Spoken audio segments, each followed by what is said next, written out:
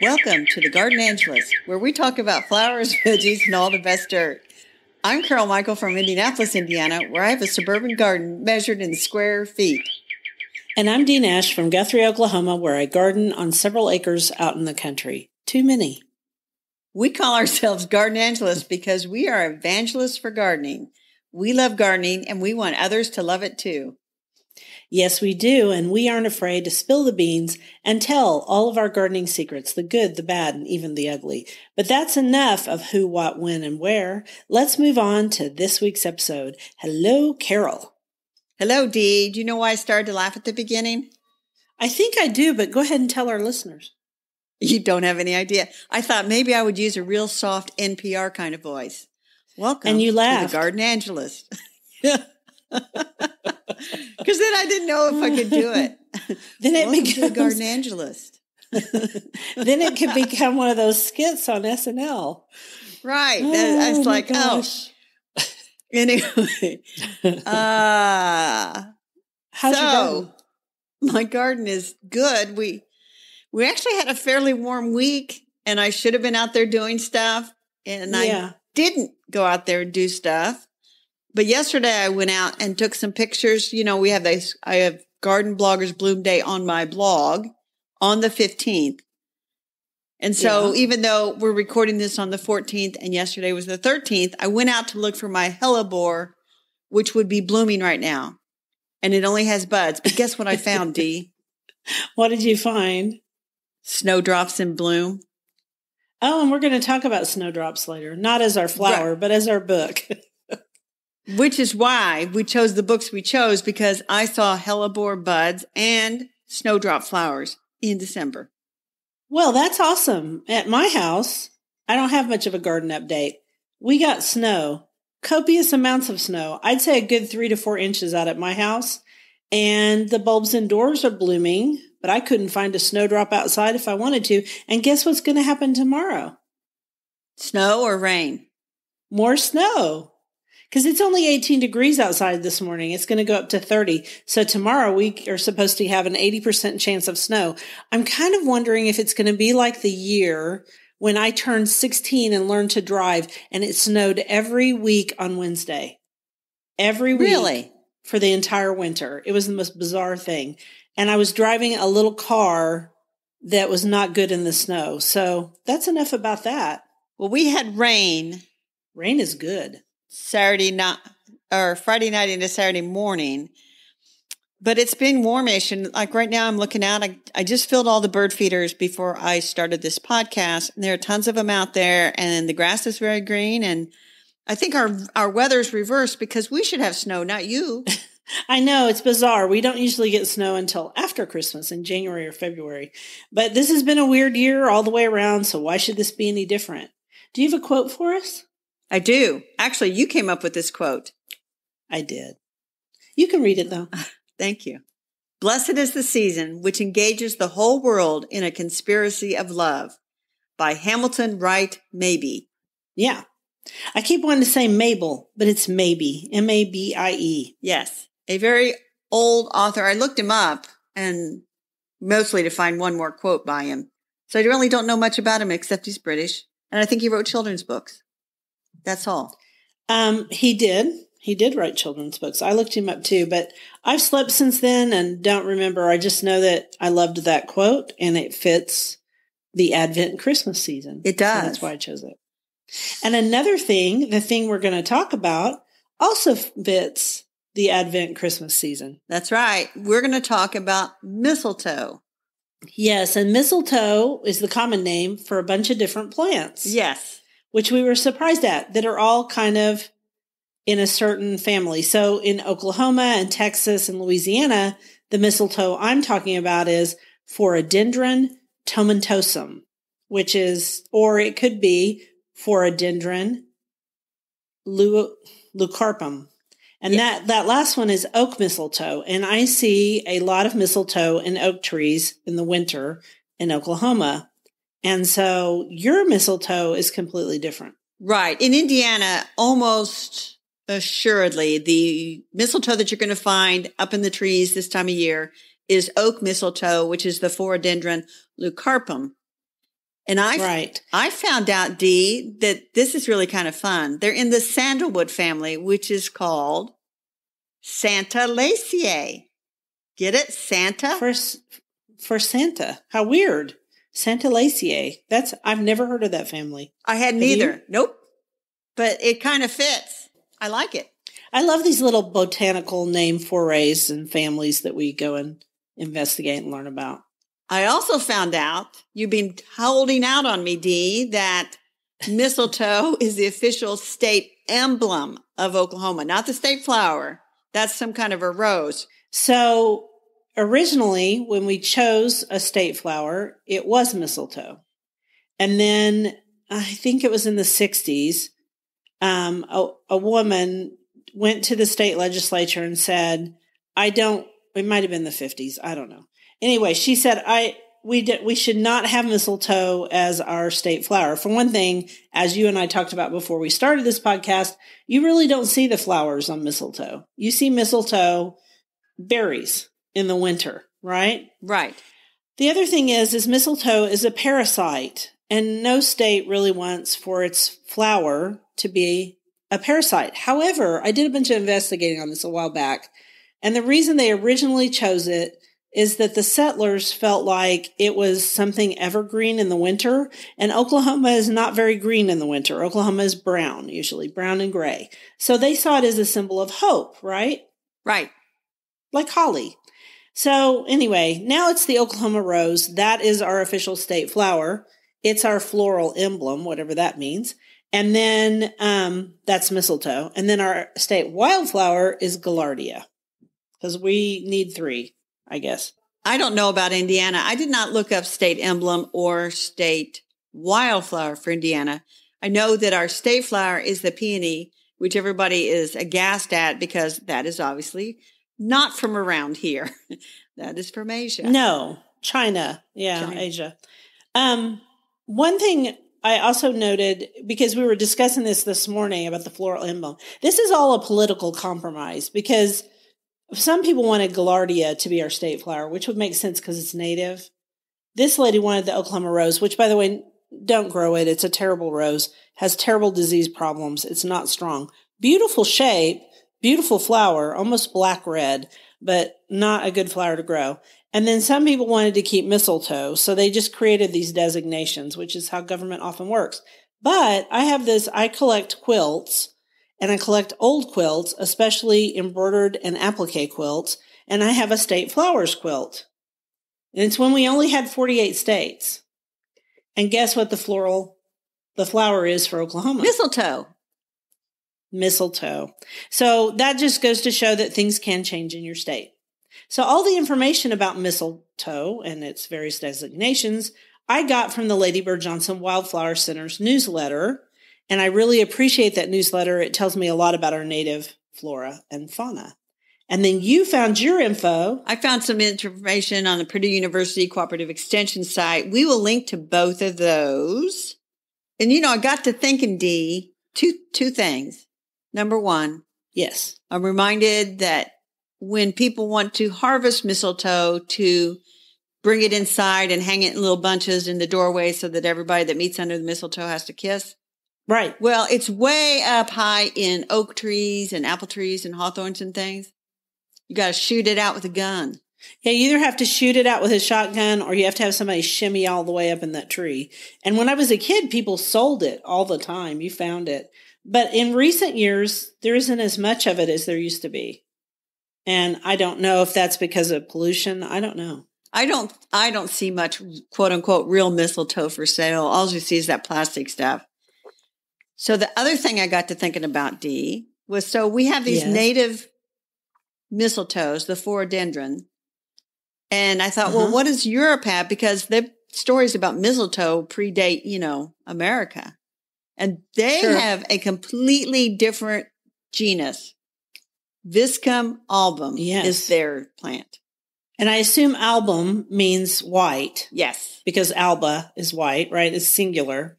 I don't know what viscum means, but I suspect theirs probably has bigger berries than ours does, but I don't know if that's It could be. It's still in the same Santalaceae family, which I'm going to, now that I know about that family, that's kind of fun.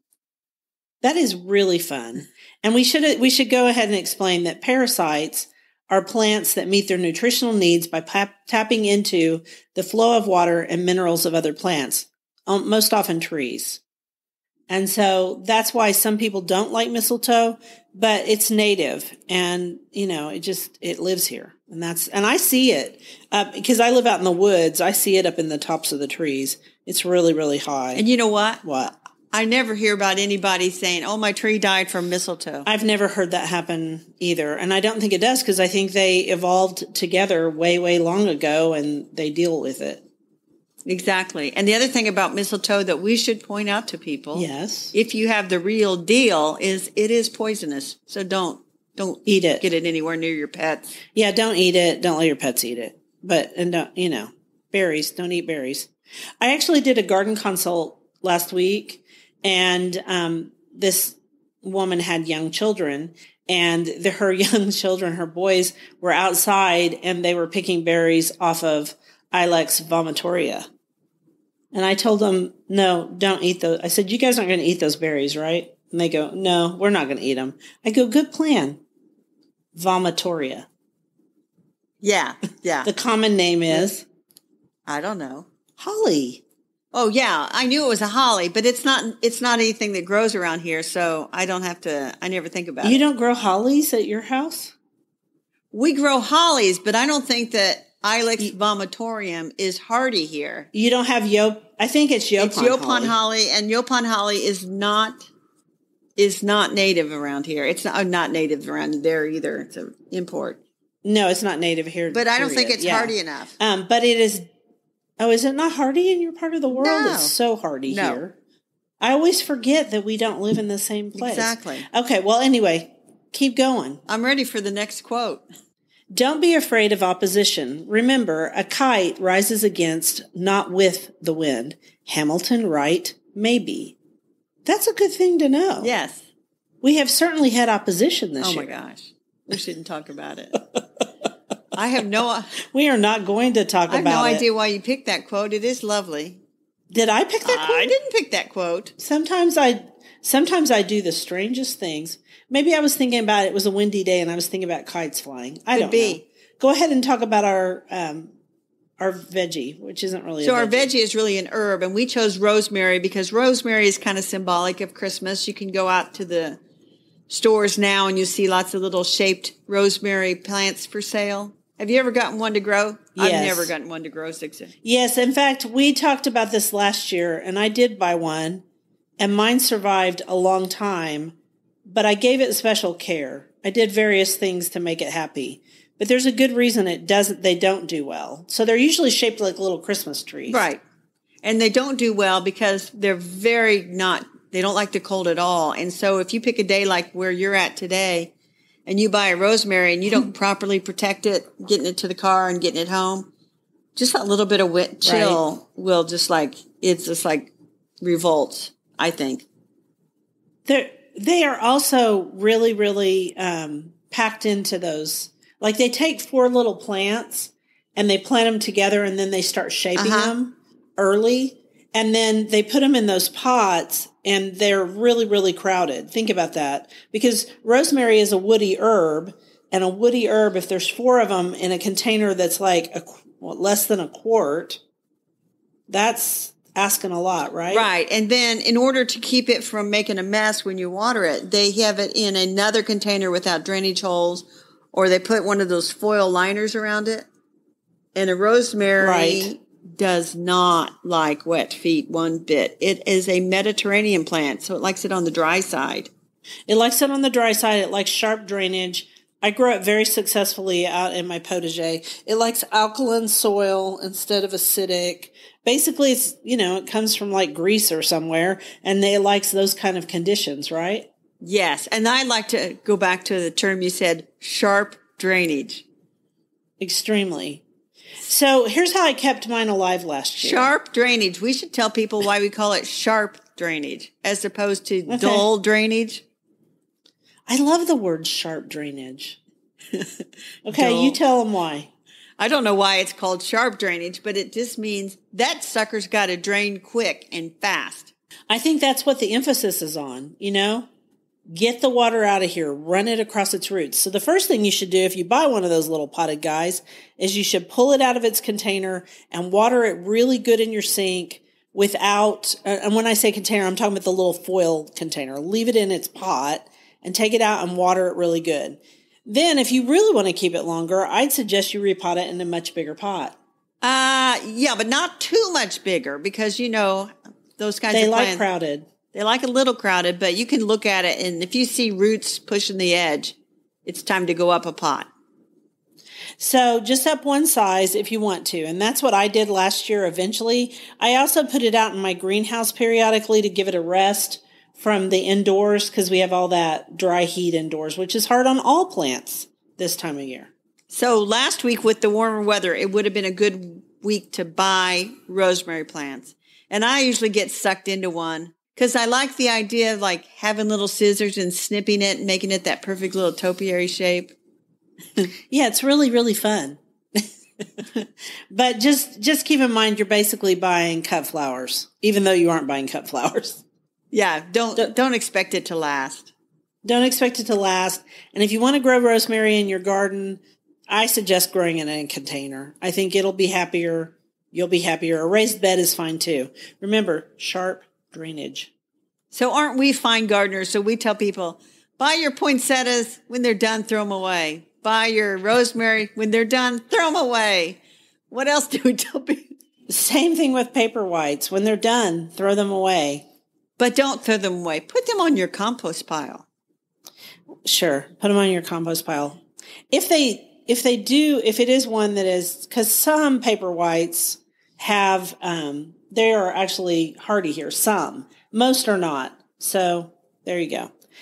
Here's the thing. All that stuff is made in the greenhouse to be in the greenhouse. Can you overwinter a poinsettia? Yes, you can, but I just don't care enough. Put it in your compost pile, let it rot down, and then your compost pile will always contain the memories of Christmas past. Isn't that sweet? That's very sweet. You want to do the next quote? I do. A cottage will hold as much happiness as would stock a palace. Hamilton, right? Maybe again. I like this one. And this is, I'm sorry you didn't like the last one. I do my best. This runs right into our books on the bookshelf because these two books, which talk about two different flowers, would be great for a cottage garden. They would. But the whole point of this is no matter how humble your home, there's probably more happiness in it than in a big, fat palace. Right. So now we can talk about, we found two books. We did find two books. You read the first one because I don't have it. You do. Because I can't grow this plant. No. So I mentioned that I found a couple of snowdrops blooming, and normally they bloom late February, so I was really kind of surprised to see them. But given the, as you said, the weird weather, I was not surprised. But I bought a whole book on snowdrops by Gunter Waldorf. And we looked it up on Amazon, and it's a crazy high price, like $700 bazillion. Yeah, which is stupid, because then you looked it up on, was it Books? What is that thing you like? Well, there's a thing called sellyourbooks.com, and they'll give you a price. They'll give you 48 cents for it. Okay, so, yeah, you can probably find it on Thrift Books or one of the other companies. So tell us about this book.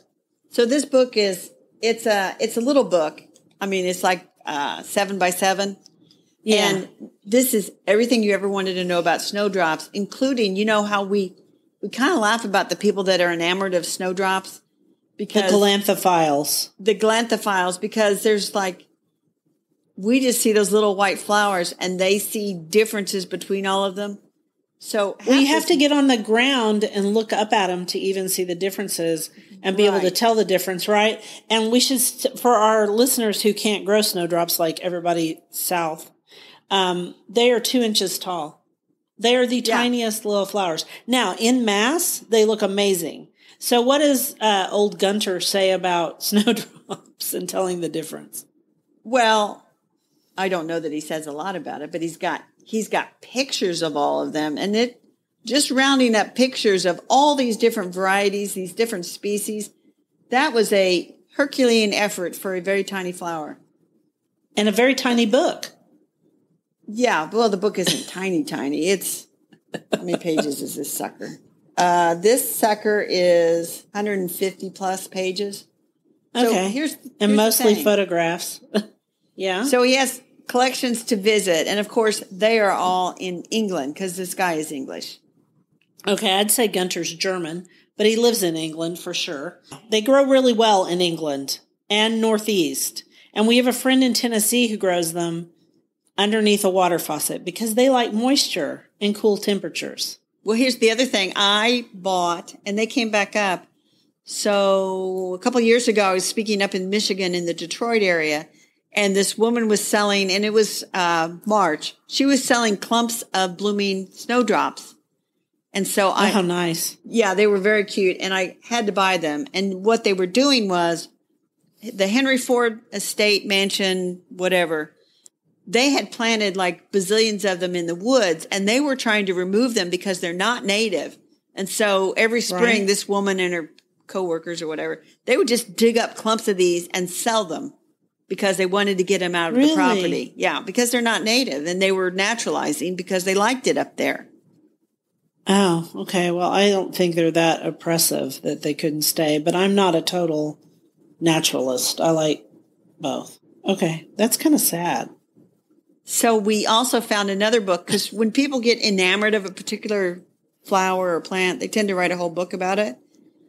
So that they do. You and I both have Hellebores, A Comprehensive Guide by C. Colston Burrell and Judith Knott Tyler. And this one is right here. This one, it won an award from the American Horticultural Society. Yeah, because it was heavily researched. And when I got into hellebores, I bought it years ago. Now, there's been a lot of changes to hellebores in recent years.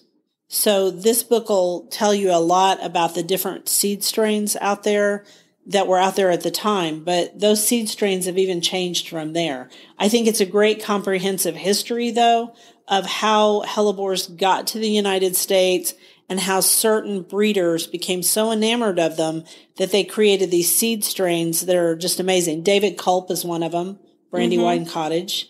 There's another person that does a bunch up in the Pacific Northwest. They've also shared seeds between different groups to try to make a better, hardier, bigger flower. Sometimes the flowers to face you instead of looking down. Spots. I mean, it's people here in certain parts of the U.S. are as crazy about hellebores as the English are about snowdrops. They are, which reminds me, hellebophiles. I just made that up. I don't know. They're hella gardeners. I don't know what they are. Anyway, what were you going to say? Well, I was going to say David Culp. He also is big into the snowdrops, isn't he? Because our friend Kathy Purdy up in New York, hasn't she gotten snowdrops from him? I don't know. I think he might be. He's into cottage gardening, and he has some wonderful books too. In fact, he had one come out, I think, last year. But and he's a very nice guy, as is Cole Burrell. He's really nice too. I don't know Judith Knott Tyler, but I want to say that she's a hellebore breeder, but I could be wrong on that. Anyway, I just liked that book. It was really good. It helped me to understand hellebores and where they came from. And there are some that are vegetatively produced, but I always say go with a good seed strain, because if you have a good seed strain that is from the South, it might be more heat tolerant. And you grow hellebores, of course, in the shade, just like you do snowdrops. So I looked it up while you were talking, and Judith Knott Tyler did own a nursery down in Virginia, and they specialized in hellebores and other perennials. I thought so. And her husband, Richard, took all the pictures for the book. Oh, well, there you go. I'm glad you looked that up. But that was just what I remembered, that's why she was an expert, and so was Cole, and so they did it together, which is nice. I met him at a GardenCom thing, and I know David Culp mostly online. I don't think I've ever met him. I've met him at a GardenCom. Oh, well, maybe I have too and don't remember because I'm notorious. Carol's much better at people's names and remembering people. She has the mind of a steel trap. Dee's is more like a sieve, you know? Things just rush through it. Some people think my mind is closed like a steel trap, but we won't go there. We won't go there. Let's talk about the dirt today. So the dirt for me was help a botanical garden. And I thought of it because this year I joined the Lady Bird Johnson Wildflower Center. No, I can't go visit it all the time. It's in Austin. I've been to it 3 times, but I can't visit all the time. I'm also a member of the Tulsa Botanical Garden. And I just think that those is really important right now to help botanic gardens by joining a membership or giving a donation to them because they have really suffered this year. No visits. Yes, and I'm a member of the Indianapolis Zoo and White River Gardens, and I don't go there that often. I should because it's not that far away. But I renewed my membership because, again, they had to shut down for so much time, and now all the visits are timed, and so, they don't have people that are just spontaneously going. Because it's a great place to go and just walk around. Yeah, the Tulsa Botanic Garden's in the same shape. In order to go visit their illuminations, which is their light show, you have to have a ticket ahead of time and go in. And the day Bill and I went to visit when we were up in Tulsa recently, we didn't know that you needed a ticket, even though we're members. And we got, anyway, we got in. They let us in, but it was a little bit iffy. Also, we can't forget the American Horticultural Society. They need help too. They're not doing well. Right. They publish a magazine, American Gardener, which we always enjoy. A lot of good articles in those. And it's really, they try to have a nice variety of articles. So no matter whether you're in the Pacific Northwest or down in Florida or Texas or Indiana or Oklahoma, you'll find something in there. Yeah, you will. And membership in the American Horticultural Society often gets you into other gardens for free, but I always make a donation because gardens are always running on very little money, even in a non-pandemic year. Right. That is true. It would make a great Christmas gift for a gardening friend. So that's how we'll tie it in. Yeah, because they would get the gift and then they would get the magazine and remember their friend who gave them the gift. That's a great idea, Dee. And perhaps you could go there with your friend because outdoor stuff is less dangerous than indoor. True that. So let's talk about our garden commissions. You go first because I'm still trying to think of mine.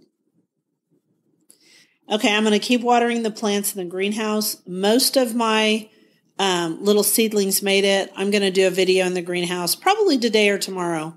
My baby granddaughter's coming over to visit today, so I'll do that first. Also, water your indoor plants. I'm going to water my indoor plants once a week because of the indoor heat. It doesn't just dry out your skin. It dries out your plants too. And you can buy a mister for some of your tropicals, but I haven't found it made that much of a difference to mine. If I just remember to water them really good, let them fully drain, and do that about once a week, they do just fine. So that's my garden commission. I mean, it's snowing. I can't do much else. So I just remembered my garden commission. I'm going to carry over last week. Remember, I was all excited about terrariums. I'm still excited about terrariums, and I was going to go around looking for all the containers, and I didn't somehow get that accomplished. So that's okay. You can do that this week, and you're going to get it done. I'm going to go around and find all my containers that I could use for terrariums so that I'm ready to go in January. Go. Because we're going to... And you're also going to write your blog post for Garden Bloggers Blue. Yeah, that's already done. So am I.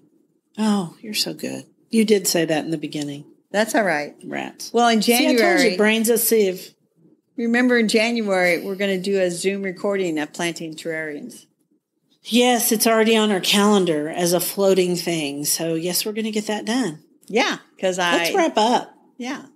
All right. Well, let me see. What's our wrap up? You want to do our wrap up on NPR voices or just regular? Oh, try an NPR voice. Let's see what happens. I don't know if I can do this with a straight face. Don't look at me. We'd like to thank you for listening to The Garden Angelist. If you like our podcast, please tell your friends about us. Also, hit the subscribe button so you don't miss anything. And if you listen to Apple Podcasts, we'd love a 5-star review. That helps us get noticed by others. Yes. And be sure and check Show notes. Carol can't do it. Just say it normal. And be sure and check out our show notes for links for more information about today's topics, plus links to our own websites. And if you want to help support us, use the affiliate links. If you buy something after clicking through on them, we earn a small commission and it costs you nothing. It was lovely to chat with all of you over the garden gate today. Bye until next week. Bye, everybody. Thank you.